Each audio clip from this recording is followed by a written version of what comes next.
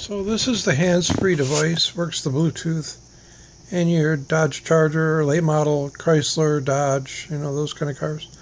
All the Challengers, Journeys, all that stuff. I wouldn't even be surprised if they're Jeeps, but who knows. Anyway, mine died the other day. My car's got a lot of miles on it, but it's a 15. I bought it in 16, but yet to my knowledge, no problems ever existed. I don't think the car liked the E85 I put in it, but that's another issue. And I've had a few Democrats try to work on it, but that's not worked out too well. But I've changed the transmission fluid and filter and, pan and all that. It's got an 8-speed.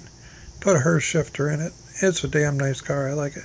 But my Bluetooth died the other day, and so I found out it's this little adapter that's defective, but I'm sort of handicapped, and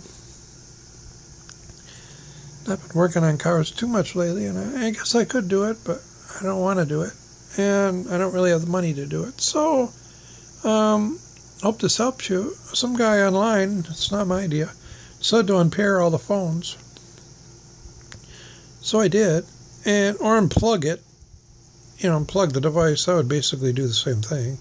And sometimes it brings it back. So I just didn't unplug it.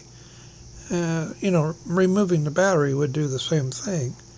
But all I did is unpair the phones, and then I set up my new S10 to pair with Uconnect, and sure enough, it started working again. So I hope this helps you guys. It saved me at least $250 plus labor. So I hope it helps you, and that's what this channel is all about. I don't make a cent. I hope it helps you.